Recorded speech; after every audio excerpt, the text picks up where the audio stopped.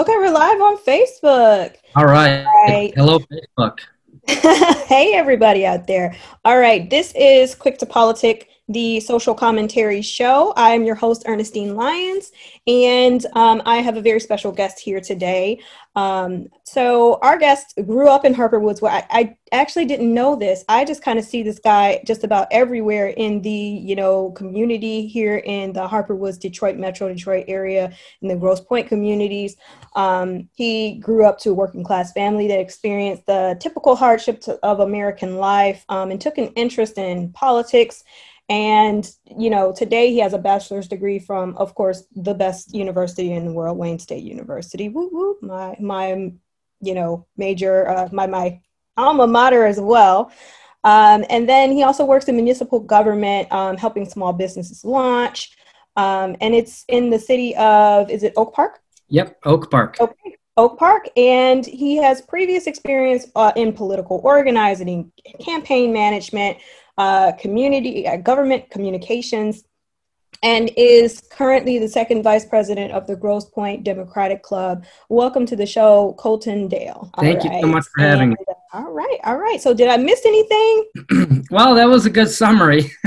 All right. Well, thank you so much for being on the show. I'm just going to delve right into our first question, but I do want to tell, anybody out there watching in cyberspace, feel free to drop comments and ask questions. We're going to be talking mostly about the future of the Democratic Party and, local engagement and like how to get involved when you're, still young. And, the whole purpose of the show is really to foster that sense of, you can get involved, because I always say I'm not really a politician. I'm just somebody who wanted to see change happen. So, so Colton, what sparked your interest in politics in particular?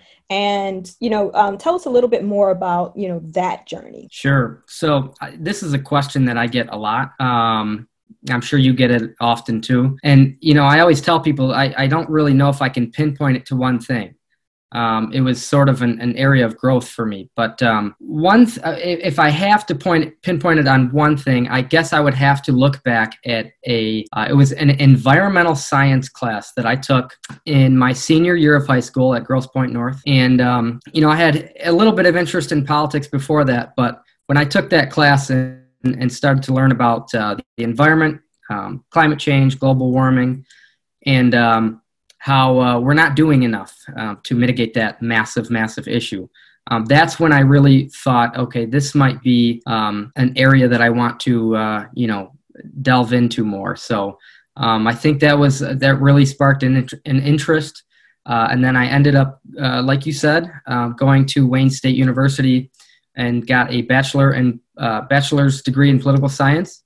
I went on to do some organizing after that, and then also got a master's degree in public administration from Wayne State as well. So it's interesting how one class in high school really kind of, set off a whole host of other things to make this trajectory for me. Thank you for that.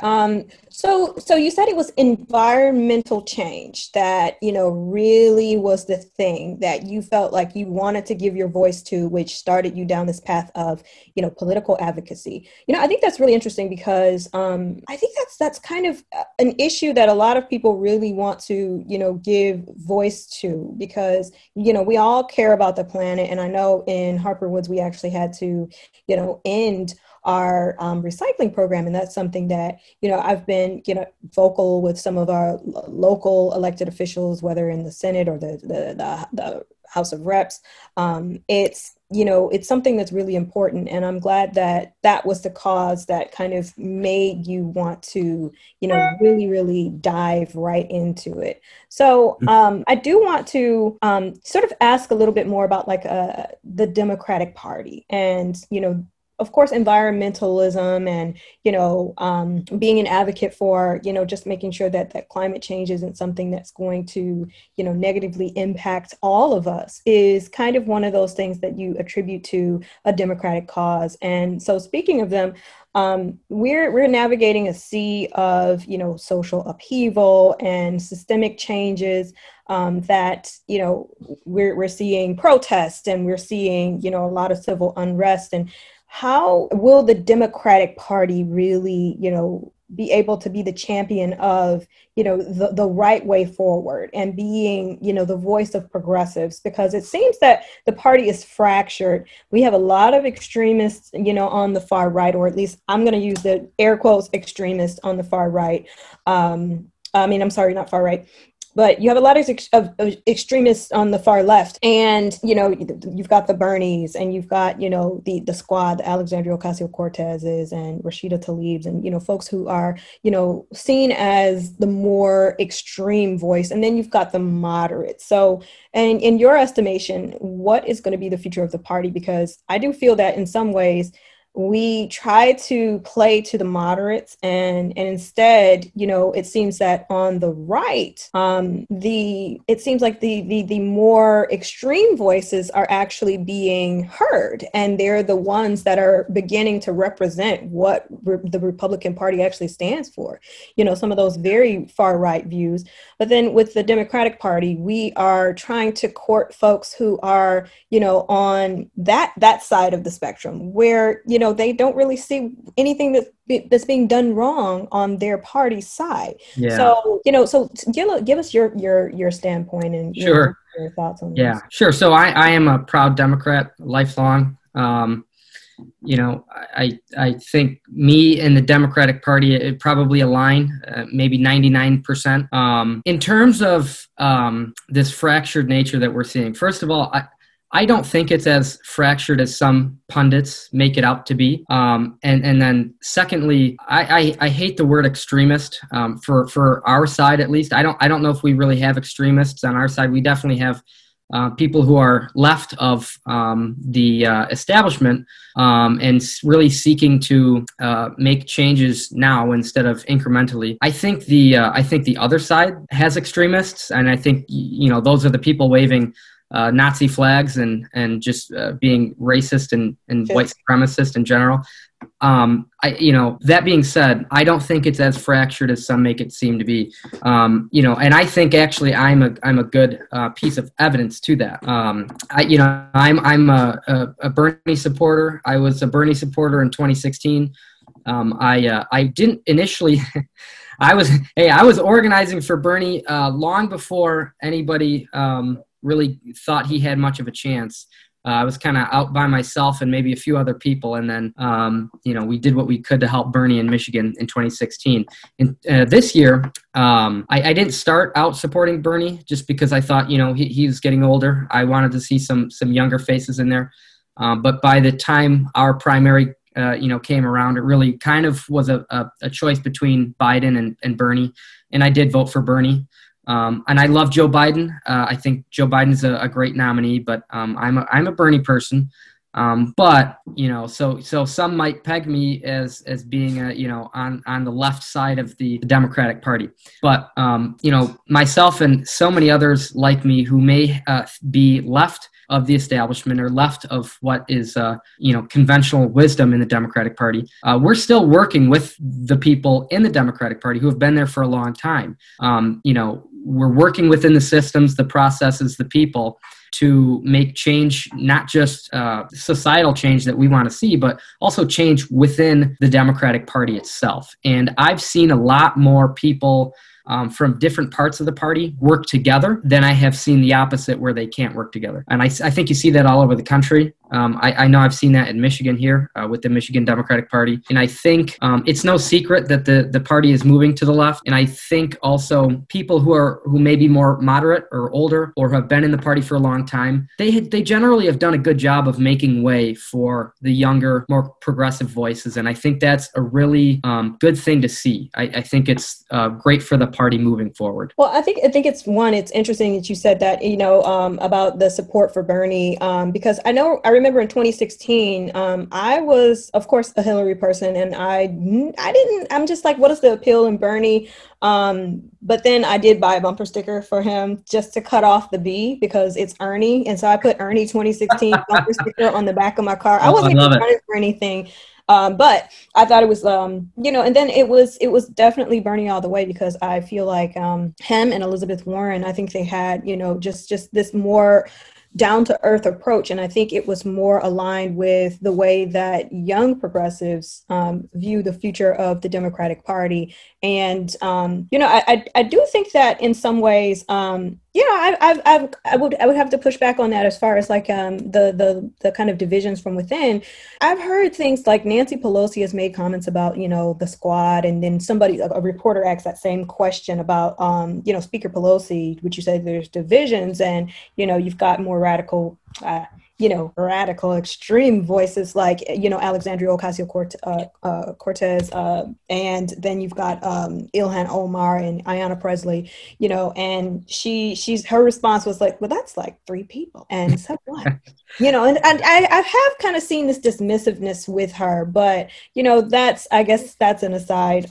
But, you do have those kind of, movements from within a lot of other parties, so. Sure. Yeah. And I'm not saying that there aren't divisions. There obviously are. There's big differences on policy, just within the Democratic Party itself. I just don't think it's as bad as some pundits make it out to be. I really don't. And I think most people would agree the future of the party is left of what it is right now. I think that's pretty obvious. Right. And I do think that with as opposed to, 4 years ago, I think, Biden has definitely shown that he is more aligned with the rest of the party and, just kind of the drastic changes. And I think, I also think that extremist is a misnomer as well, because I think this is a time for more extreme approaches, because what's been the approach for so long in politics on the left has been something that's not necessarily moving the needle forward. So with that, I do want to shift gears and talk a little bit about your work in small business development. You work for the city of Oak Park, and you work in is it just more economic development, or just working with organizations like the SBA?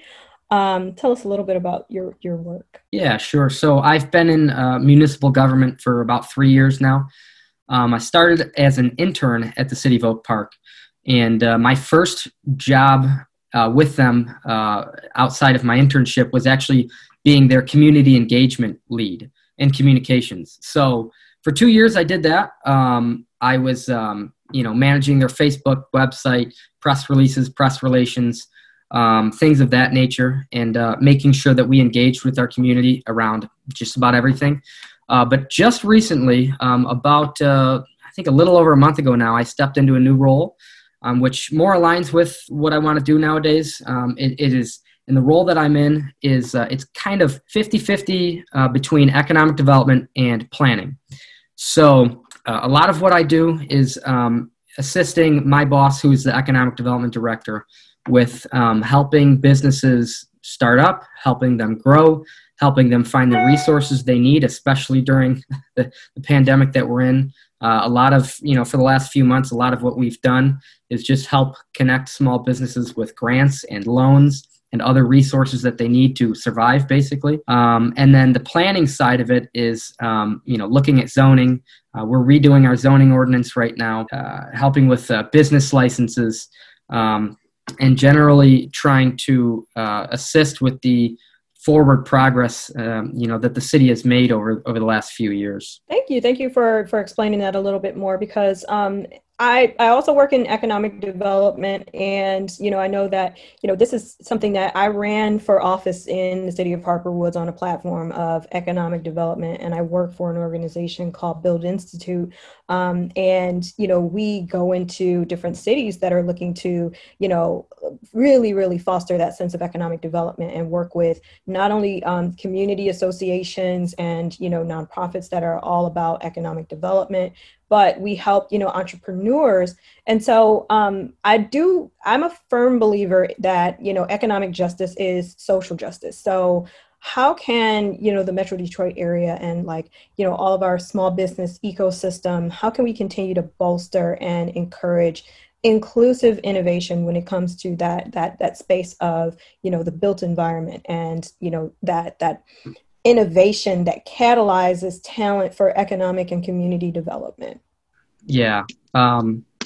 Great question. I'm a believer in a regional approach. Too often we have communities that want to just kind of operate in their own silos. You see a lot of that in Macomb County, and something that comes to mind is regional transit. And just, if I can cut in real quick, Oak Park Sure. is in Oakland County. That's right. Correct. Isn't it? Okay. Yep. So Oak Park, yeah. So Oak Park is 30,000 residents. It borders Detroit. It is in Oakland County, the southeastern part of Oakland County. But yeah, so some of the successes that we've had in Oak Park were because we were working with other partners, working with other communities, and thinking at a regional level, not just what's best for us, but what's best for our neighbors. What's best for Ferndale, what's best for Berkeley, what's best for Southfield, but more importantly, what's best for the city of Detroit and Metro Detroit as a whole. So we've been, looking to diversify the types of businesses we have. We have been investing in public infrastructure, making our city a more bikeable and walkable community. And these are the things that a lot of other communities in Southeast Oakland County are doing. So it only makes sense that we all do it together. And I think when you do that, you're naturally going to foster a lot of the things that you're talking about, more better growth, more, equitable growth, and community development that includes everybody, not just, not just big corporations or not just people who can afford certain things. Thank you for kind of just shedding some light on this whole regional approach, because I do know that, there are a lot of resources out there that maybe are maybe underutilized. I know that the Southeast Michigan Council of Governments has a lot of, programming. They partner with the Michigan Municipal League, and the Michigan Municipal League is just its own entity where, they're really good at, bolstering that, okay, we're going to educate you as, engaged citizens who want to do, good things in your community, or as appointed and elected officials who are, getting in there and coming up with programs. And so, I think it's important to be able to build that like community wealth. And that's something I recently have been working with the Michigan Municipal League on. And it's just really important to be able to, create those systems for that shared community wealth, which kind of leads me into another question. Yeah, as you touched on that, you talked about, just being able to reshape how a community, fends for itself, how it creates programs around, who is really given the opportunity for, just building those new things that you want to see. So I know you had participated earlier during in the very beginning of the pandemic in there was a Black Lives Matter caravan that came through, the Grosse Pointe and the Harper Woods community. Yeah. And it's funny because that was the second time I ran into you, and I just kind of waved, and I'm like, okay, I need to get to know this kid because I see him everywhere. Yeah. And I know we're like 4 degrees of separation, away from each other as far as like friend groups and things like that. So I kind of want to ask a little bit more about, diversity and inclusion, and then the future of, just making sure that underestimated entrepreneurs are included in, just some of these conversations around how we build space for, innovators, how we build space for, startups and bin-ups and, just small businesses, and who we uplift, and just kind of what are your thoughts on the future of, just equity and, with regard to diversity and inclusions. I know, being the second vice president of the Grosse Pointe Democratic Club, and having this economic sort of angle that you work in with other jobs and other capacities, what is your commitment to making sure that there is more, different voices are heard and everybody's given a seat at the table as you put together these systems for, the next decade, because right. It's a time of a lot of social upheaval. So what is your commitment to? Sure. So just a quick note about that, the caravan, which I think was in May. That was myself and one of my good friends, Shannon Byrne, whom I'm sure you know. Everybody knows Shannon nowadays. I have never actually physically met her. Oh, I you can't should say that I get her have. on the show next. She's phenomenal. One of the hardest working people I know. But you know, when I think it was shortly after the death of George Floyd. You know, we noticed, you know, there wasn't anything going on in Grosse Pointe in terms of a protest or a march or a demonstration. So I got with Shannon and we put that together because we really do believe that it's important not just to, you know, drive to downtown Detroit to protest, but to protest in our own community, which is a predominantly white, predominantly affluent community, to say, you know, we need to stand up too. We need to stand hand in hand with our Black and brown brothers and sisters, you know, in this fight towards social justice. Because if you look at a lot of the police brutality killings, they're happening in suburbs often. They're not happening in big cities or downtowns. Right. And this is why, honestly, personally, I do have to interject this and say that I think that a lot of the protests that are happening downtown, they're kind of taking away from like the bigger problems that could be addressed. And, you know, I even know that me as a council person in the city of Harper Woods, I know I have had to look at how I step up and how intentional I am about, you know, just making sure there's more transparency here and working with, you know, our supporting, you know, programs that can make our law enforcement better and make sure that our people are protected, because I recognize that that's where, you know, a lot of that discriminatory, you know, and systemic ingrained behavior is happening in the suburbs. So to protest downtown where, you know, you've got, you know, I think more likely than not, you've got more Black police officers. I'm not going to say it's all Black police force in Detroit,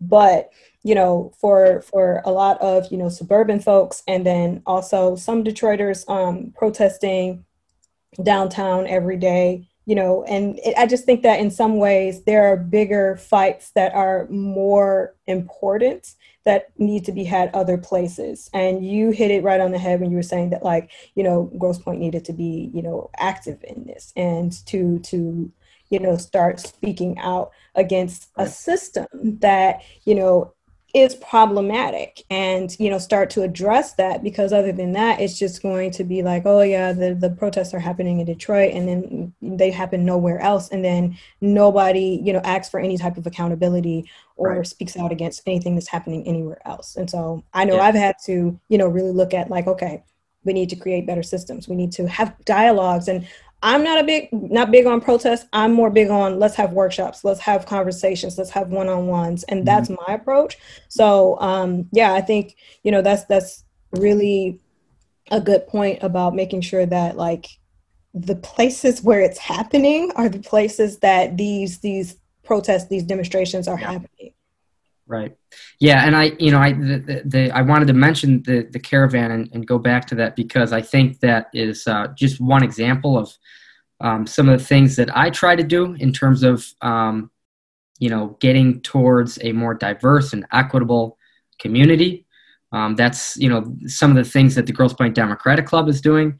That's just one example, you know, but in terms of a commitment that I have, I mean, is the commitment there? Absolutely. I mean, this is top of mind when we plan almost anything within the Grosse Pointe Democratic Club. We want to make sure that, you know, we're not just having a Democratic Club for Grosse Pointe. And actually, we are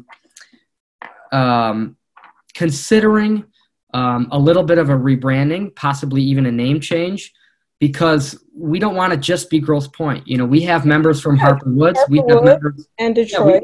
East side of Detroit, exactly. So, and we actually just held an event that Shannon helped put on at the Community Treehouse, which is in Jefferson Chalmers in Detroit, in which it was, you know, we had census information, election information, voter registration, and that was reaching out to a community that us as the Grosse Pointe Democratic Club typically didn't reach out to. So we're trying to do more of that. We want to expand our club, not just for the benefit of expanding and getting more members, but to make sure that we as a club are more inclusive and equitable in everything that we do. So that is top of mind when we plan a lot of these things and when we think strategically about the future of the club. I'm really glad that that's something, because I don't know that Grosse Pointe does have like nationally this history of, oh, well, they're not very welcoming. And, you know, I know that there have been organizations and there've been like, I know in the past, maybe 2 years, there's been a wave of progressive candidates who have been elected in Grosse Pointe, who want to be more, you know, to change the optics. And, you know, so I think in these communities here on the East Side, you know, we want to try to move it, especially as millennials in leadership and as more progressive folks. I think we want to try to change the narrative. And this is something that I know I'm personally pushing for in Harper Woods, is, you know, just a whole different narrative and, you know, a message that, you know, is about, you know, just an inclusive branding and, you know, the way that we're really standing up for, you know, just bringing in and ushering a new era with a new style of leadership. So, Right. Yeah, thank you for that perspective. And, you know, that is something that I wanted to make sure that we touched on. And so just kind of shifting gears. So you have been a campaign manager, planning specialist, and active with the Democratic Party. What's next for you? Do you have design to, you know, on public office? Do you want to run for, you know, something, or do you think you're going to lean more into fixing, you know, economic systems and, you know, fostering more innovation and economic development? Sure. So, you know, there's a lot going on in that question. In terms of a career, I do want to stay in economic development. I really like what I do. I get a lot of pride out of helping small businesses grow, especially in the environment that we're in right now. I think it's an incredibly important duty, and I see myself doing economic development for a long time.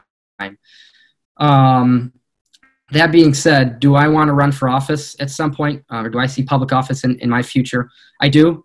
I don't know when that is, or for what seat that is. I like to think I'm a patient person. I see a lot of young people my age and even younger getting out and running for office, and that's fine. I would never discourage anybody from running for office ever. But I do think, you know, it's always been my perspective that, you know, I want to get a bunch of life experience. I want to get career experience. I want to get my feet settled somewhere before I go run for office. And for me, the stars are going to have to align, I guess.